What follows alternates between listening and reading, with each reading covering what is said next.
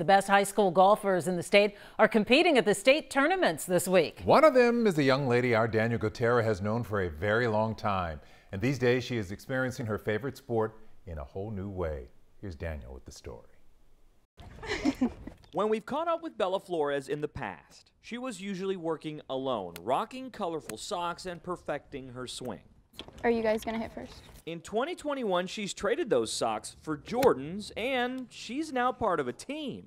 I almost want my teammates to do better than me. Bella, a Kingwood Mustang, and loving it. I think it's like so much fun, like being able to like share experiences with them, like on the bus and on the golf course. When you have somebody come in that's new to the program, you always wonder how it's going to go, and she just fit right in. The girls team here is very talented. This week they're competing at yet another state tournament. Caitlin Halsett, the lone senior. Good shot.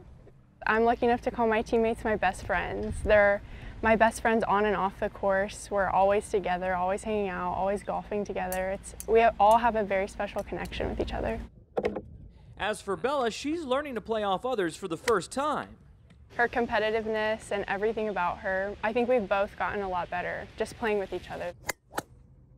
If one day like a girl on my team, they like shoot really good, like the next day I'm like, okay, like I need to do better like for the whole team. A high school career just getting started, new challenges to overcome, new teammates to help.